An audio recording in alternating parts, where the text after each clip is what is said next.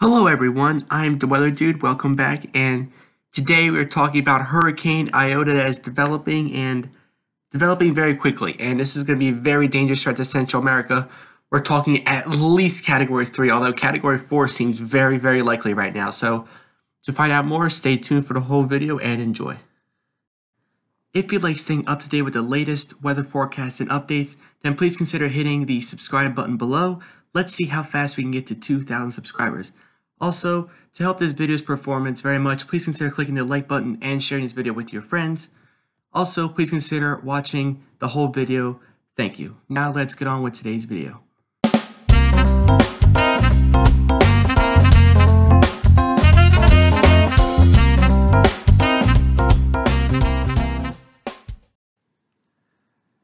So again, this is the 4 p.m. major update. If there's any other changes or notable advisories that come out from National Hurricane Center, I'll definitely leave them in the community post on my channel as well. But as of right now, as of 4 p.m. Eastern, it is a 90-mile-an-hour Category 1 hurricane. But if you look at the National Hurricane Center, pretty soon it's going to go right up to a Cat 3. So they're predicting some maybe rapid strengthening over the next day or so. And it's moving west at 9 miles an hour right now. Now, that'll be most likely changing to northwest or most likely west-northwest. Now, the good news as of right now is it doesn't look like it's going to pull another Eta where it just goes back into the Caribbean, most likely going west into Honduras, maybe El Salvador and Guatemala before dissipating completely. Good news is that the terrain in this area is pretty high. So the wind strength with this storm will deteriorate quickly once it gets on land, but a lot of rainfall, and that's the bad news. All right, because of that terrain. So you lose one bad thing, and then you get another. So earliest feasible arrival time of those tropical storm force winds, Nicaragua, Honduras, most likely like 8 o'clock in the morning, maybe along the coastline. And then once you head inland, maybe more so later Monday or through late morning Monday through the afternoon, and Tuesday morning for like El Salvador and Guatemala, and maybe even into Tuesday p.m. as well, is when those winds could arrive. Now, hurricane force wind probability, because we know a lot of us are going to see tropical storm force winds. Those hurricane force winds definitely going to be northeastern corner of Nicaragua, southern Honduras, kind of like pretty much in a similar region where Eta made landfall actually. And the probabilities for those right now are sitting above 40% chances in most spots, but that will definitely be going up even higher. So there's your wind field. This is when the storm kind of first developed, and you can see it now. It's a much wider wind field. All right, and it's definitely broader. It definitely expanded, and of course the red showing the hurricane force wind is now developing because it's a Cat 1 hurricane. But it could be getting a lot higher than that. And here it is.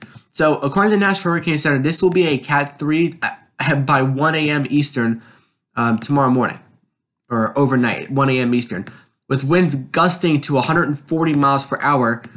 Now look at this. Sustained winds go to 140 miles an hour. This is by tomorrow afternoon at 1 p.m. Winds gusting to 165, which is just outrageous. All right. Now the next frame, it does say 120, but keep in mind it's already been on land. So after this right here says 140, so it could do some strengthening between this point and I think that's Bilwi. All right, right there. I think that's in Nicaragua. All right. So if it does strengthen between the 140 point and maybe it could get up to 145. Maybe even close to 150. Cat 5 is not projected right now, but you know what, the way the season has been, it's definitely possible. Still retaining tropical storm status, though, but you see it goes all the way down to 40 pretty quickly, and it's down to a tropical depression. So the storm will be weakening pretty fast, again, because of that terrain, but keep in mind, the rainfall will still be very dangerous. All right, so Iota is expected to continue to rapidly intensify, and again, calling for extreme dangerous Cat 4 right now. Again, this is what's formerly, as you saw in the end of the title, this is formerly what's known as Invest 98L, is what it was before it developed. Hurricane conditions are expected. Definitely a lot of surge. We can see over 10 feet, 15 feet, definitely higher than that, most likely, actually. And through Friday morning, definitely a lot of heavy rainfall. So this will be lasting for a pretty long time here. All right, and again, we just had Hurricane Eta in the same exact region.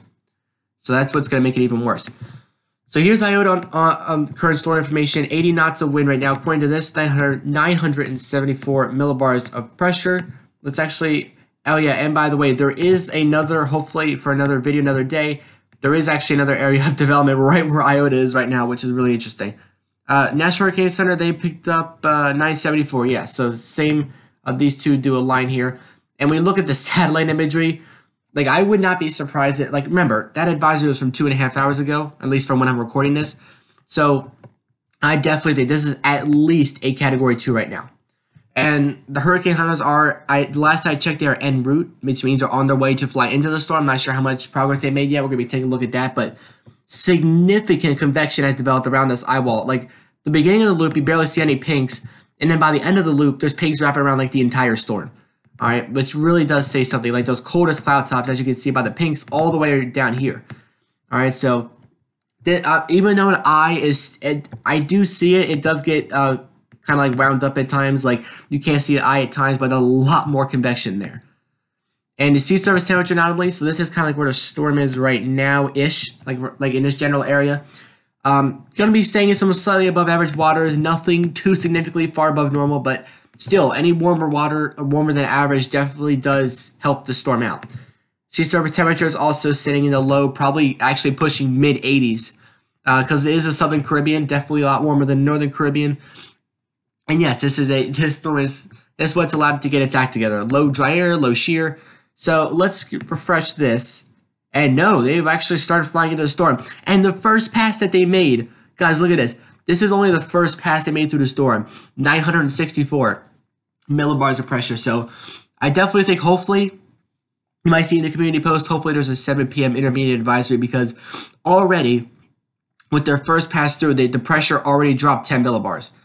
And we're seeing some peak flight level winds of about upwards of 96 knots. But again, that's because the hurricane or the airplane is flying a bit higher. Now, that's where this graph comes in. Let's refresh this actually.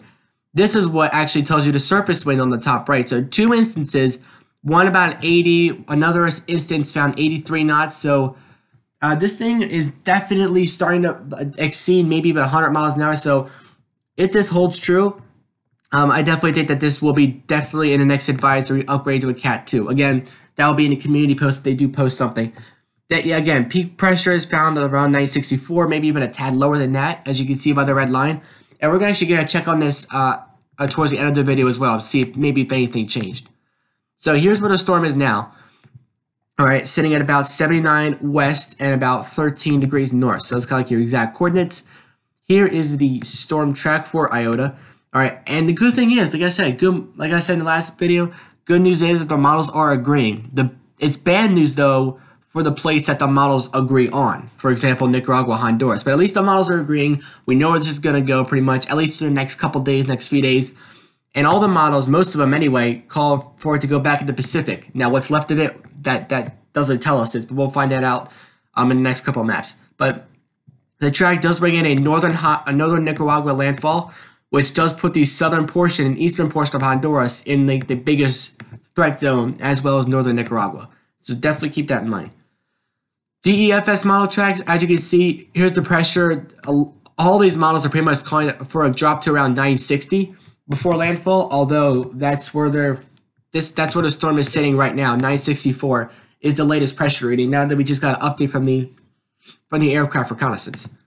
So here's the GEPS model tracks. Now, they show something a bit different. If you watch my last video towards the end of the couple models here, I forget which one, but one of them did actually call for it to like skip a Nicaragua landfall and go right for Belize. Well, this is kind of like in between what's happening now and that other scenario. Like, for example, they're not calling for a direct, like, go straight through Nicaragua. They're not calling for it to go straight through Belize City. It's like in the middle. They have it going up the coast of Nicaragua, up the coast of Honduras, and then to the Yucatan. So that's a very interesting track because we haven't quite seen anything like that. All right, so let's now go to the intensity guidance. Again, most of these models, like a good chunk of them, I'd say like maybe 88, 90%, do make this a Category 3 at some point. One model, only one, which I'm surprised, makes this a Cat 4, considering what the Hurricane Center is calling for right now. A few do only make it a Cat 2, but most of them do put it in a major hurricane status, which is, yeah, that's the last thing we need this time of year, definitely. All right, so now we're in the portion of the video. We started getting into the three models, the HWRF, the GFS, as well as the European. So definitely stick around for these models. So here's Iota. All right, pressure, at least according to the HWRF, at 8 p.m., they're projecting 955. At 5 p.m., they were projecting 960. So that's actually pretty accurate, considering that it's right now 6:30 and it's at 964, so that's almost pretty accurate.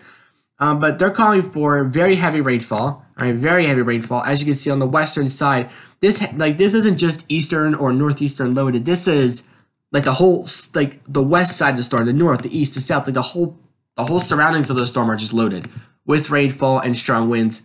And you can just see, look at this beast of the storm right there. And remember, look at this. It is still over water. It hasn't really made landfall yet. Well, it might have scraped land. No, it never even touched land yet. So they have it kind of coming in like this, but a weird angle to where it still makes landfall on Honduras and not Nicaragua somehow, which is pretty weird considering how the land is shaped, but it's possible, right? And then either way, though, whether it's a extreme eastern and southern Honduras landfall or northern Nicaragua landfall, we pretty much have a good idea where it's going to go at this point, pretty much in this general zone. And you can just see the rainfall just last. Like, if I were to go back to, say, for example, let's say right about here. Like, the rain's already starting for places like Honduras, Nicaragua. This is like tomorrow evening, like 5 p.m. on Monday, Eastern time. Look at this. The rainfall just doesn't let up. It may not be till Friday morning, like late Thursday into Friday morning, where the rainfall finally lets up here. And yes, again, it's because of that terrain. All right, and even when it's onshore, well inland, it's still going to be a tropical storm. It hasn't really hit that extremely mountainous terrain yet. It's still on some more flatter ground. And you can just see the huge band of ginormous rainfall rates. It's just like arcing. I mean, look at it. Look at this arc of like this band of winds here going right to the north of the storm. It almost looks like a horseshoe. All right, so a very dangerous looking storm system. They have it peaking out in terms of wind strength. They have it peaking out at, I believe, somewhere around a Cat 3 is 100 knots. I think 120 knots. So probably definitely a Cat 4. All right, pushing Cat 5 status, like 934 millibars of pressure. I would say, yeah, this is its strongest point back here. Not even though the pressure is 940, you can see the 934 is the lowest pressure reading, strongest winds. They're projecting 120 knots, and then there it is coming onshore for a landfall. So what are we looking for in terms of landfall time? Well, landfall time, according to HWRF, if it were to make landfall on Nicaragua, I would say maybe, like, we're talking about like midnight on Tuesday, somewhere around that time. Now, if it does somehow manage to go north and then go into Honduras instead, that would be more of an 8 a.m. Tuesday landfall. Either way, though, you guys better be prepared now if you live there. All right, definitely. I mean, you, like, really, honestly, hopefully people were staying prepared after Eta. I mean, definitely it's not common for, like, a hurricane to come in right after another one, let alone a major hurricane. All right, but look at all this energy. It's tightly wound up. It's waiting to be dispersed. You got the main core energy here, and you got these huge bands. We got two of them, I see. A third smaller band over here. All right, and then coming onshore, and then the energy is still there. We still got that, like, Central American gyre blends in with. We still got a lot of precipitation. All right, so now we're gonna move on to the GFS and then the European models. So here's the GFS coming in. Now they have it a landfall right around, I'd say 1 to 2 a.m. on Tuesday, so pretty similar. But they have, like, what we were talking about, like a border on northern Nicaragua or on the border between Nicaragua and Honduras.